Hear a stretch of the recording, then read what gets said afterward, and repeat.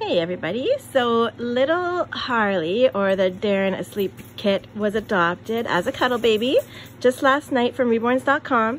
And before she goes home, I wanted to show her mom and you guys how I styled her hair.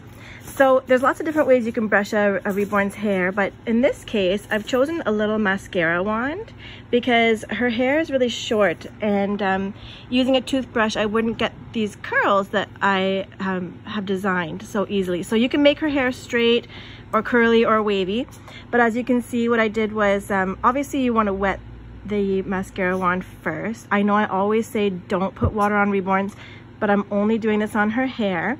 This is the leave-in conditioner that I've chosen to use. It's just a leave-in with keratin from Pure Brazilian. It smells wonderful. So what I do is I actually spray a little bit on the wand, and then I dip it in some water first to kind of dilute it, and then I brush. So let's see if I can do this with one hand. Might be a little tricky.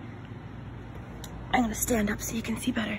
So what I like to do is kind of follow the flow that I would have rooted. So I brush it in waves like this and kind of flick it to the side. And then for her ears, I love the little curls here showing.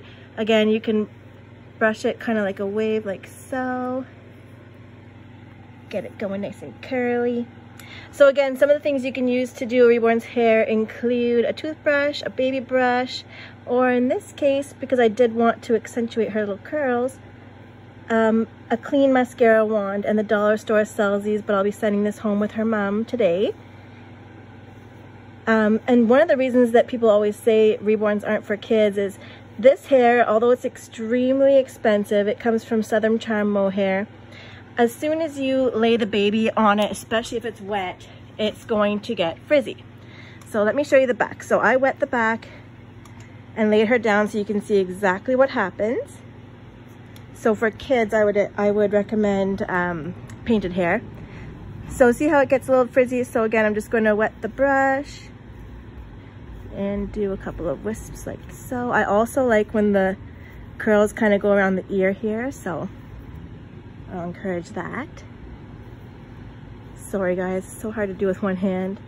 So what you want to do is comb the hair and then leave it to dry. Once it's dry, it's a little more tolerable to being changed and whatnot, but in her case, I wet it on purpose and lied her on it so you could see exactly what it might look like if a kid owned this. And the conditioner also helps it keep its style. So that's how I like to style her hair. And it doesn't take too long to dry, but it will look wet for quite some time even when it is dry.